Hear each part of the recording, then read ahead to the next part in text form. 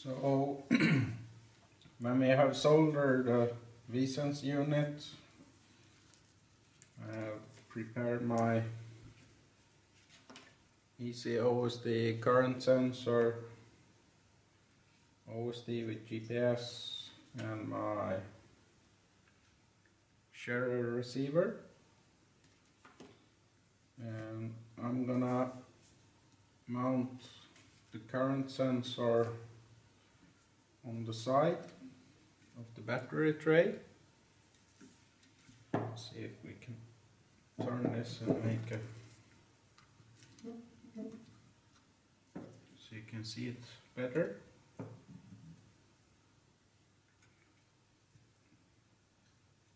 It's hard to see the battery tray back there then. And I'm gonna run the cables down to the feed point. To be able to do this, I need to remove one boom so that we reach the solder pads.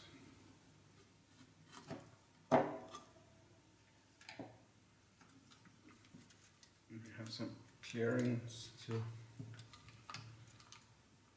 that we are able to solder the plus on the top side and the minus right here on the bottom side of the TBS card. So I'm gonna mount the EzOSD cables to Discovery board, and I have pre-soldered the cables, and we're gonna pre-solder the pads. So this is the battery plus side for Discovery board, and we're just gonna solder it in place, heating up, and need some solder to get this on.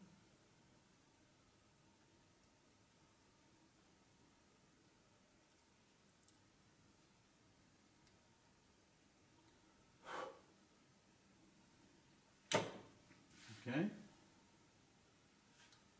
perfect.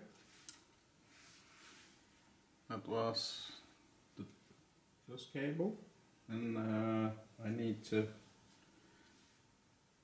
turn it upside down to be able to solder. So I have just flipped the TBS upside down to be able to solder the minus connection to the board.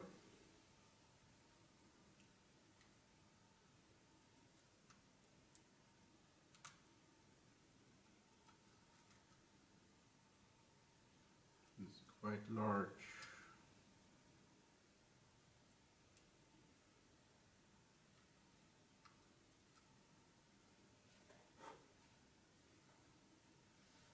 Okay. Then my EzOSD current sensor is attached to the board. We'll stripe it like this. So then we have soldered the current sensor. I'm about to screw the boom that I removed for soldering.